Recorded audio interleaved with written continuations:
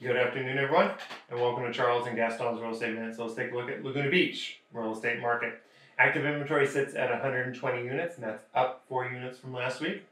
In escrow, units are at 73, and that's a really big number, and that's up 3 units from last week. And so far for the month, we've sold 26 homes, and the highest close sale for the month is $19.75 million. Please give us a heart, please give us a like, and we'll catch you next time on Charles and Gaston's Real Estate Minute.